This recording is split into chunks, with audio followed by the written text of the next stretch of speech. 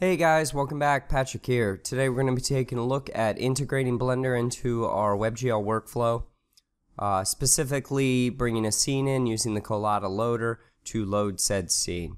Alright, so first thing we're going to need to do is actually take a look at the WebGL environment that I've kind of created to demo this workflow. Alright, so first thing you'll see, we have our Suzanne head. Plus our plane at the bottom. And in that scene, I'm going to bring up the console and demo what's going on here. Alright, so you'll see in the scene, we have a child, or an array in here that has a spotlight and a perspective camera, along with, whoops, did not mean to expand that, a group right here. Okay, so essentially that group is the loader. The spotlight is spotlight we added, and the perspective camera is perspective camera that's been added to the scene. Okay, now if I come up and open up Blender, you'll see that I have a Suzanne head and a plane, just like in over here. Okay, and that's being loaded up using the Collada loader. Alright, so we can expand that and we can take a look at those two objects. We have the Suzanne head and the plane right there. They're both object 3Ds. There's your Suzanne. And you can see that's labeled over here, Suzanne. And then you have your plane. And that's labeled right there. Okay? Alright, so those are the two components. And they're all just part of an array that are grouped together. Okay, so what does this mean? This means that editing these things is a little bit more tricky. Because it's a group under an array. You have to do things a little bit differently. You basically have to traverse your scenes to make changes, and we looked at traverse a little bit earlier, but basically what traverse does, if you look at it, is that it looks for this children right here, and it goes through it. So that's specifically exactly what it's looking for, is that keyword children.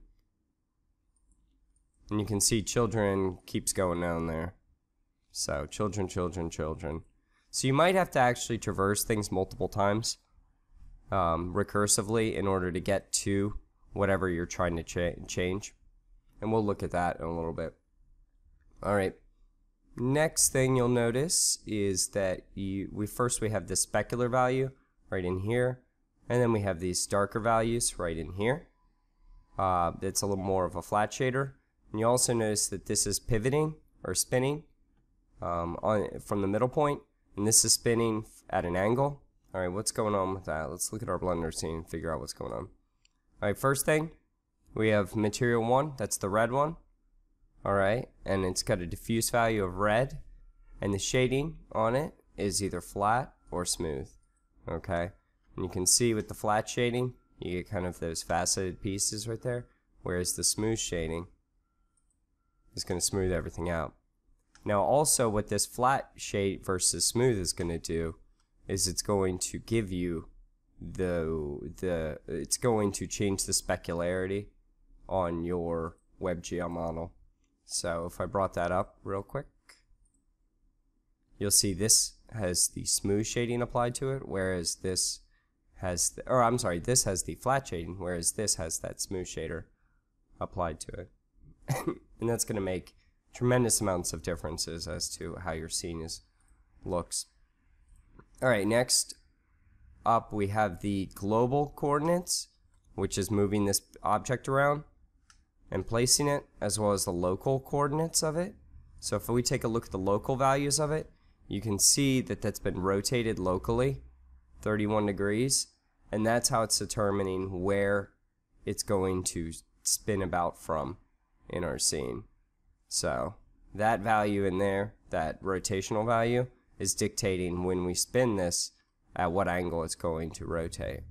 So I would suggest looking up a little bit more about global versus local. If this doesn't make sense to you, you can change the local value of it, of the rotation of the object, to have it point up, and that'll change how this is going to spin about.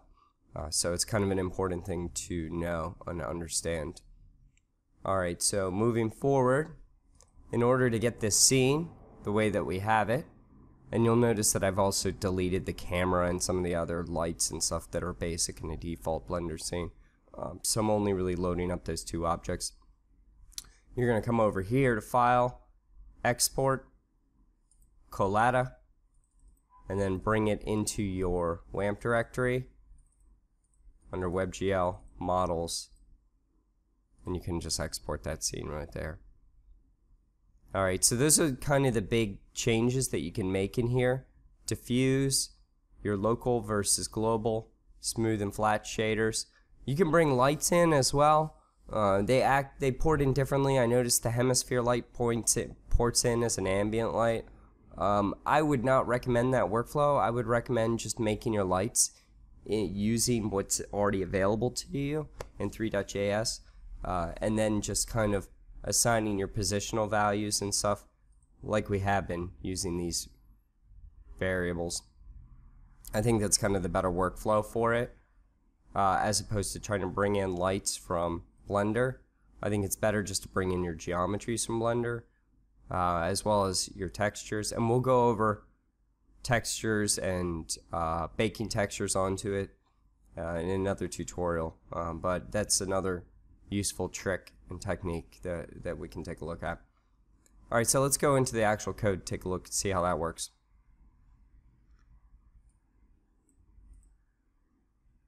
Alright, so here's our loader right here, new 3 loader. Then we have our options.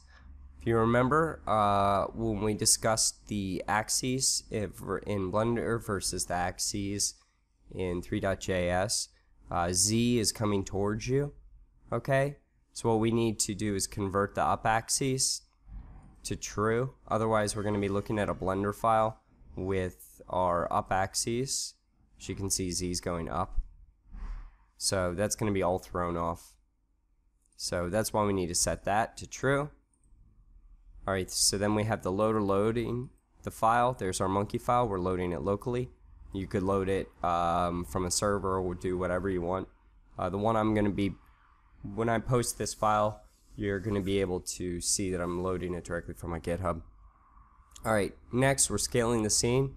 Scene comes in really small, so we're going to need to scale it up so it fits more. I scaled it up by 3. Alright, next we're going to have to traverse said scene. Okay, so there's our day file, and basically what we're doing is putting that into an array right there, and then we're going to traverse that array for all of its children.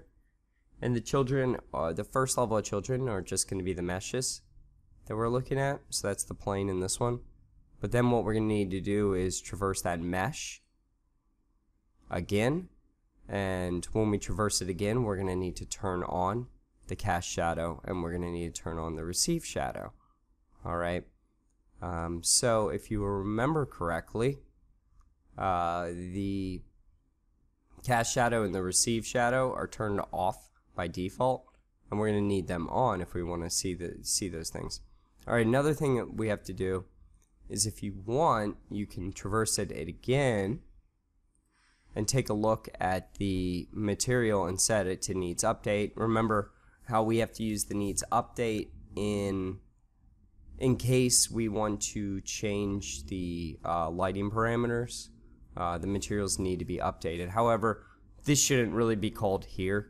In fact, I should probably remove this, and if we want to do this, we're going to actually have to put this little piece of code in here all the way down into our render, because that's something that turns on basically once and then automatically turns off. It's pretty intensive when you do that, so I would recommend just keeping this off for now and setting everything in initially and not changing around lights and stuff in the animation. Otherwise you're going to get really bogged down from a graphic perspective. Alright, the other one is going through the same thing as the plane. Now we don't have to do it this way. We could actually use the instance of command to take a look at all the meshes that we brought in.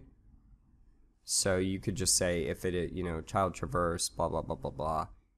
I was just demoing that you could do it by Collada ID.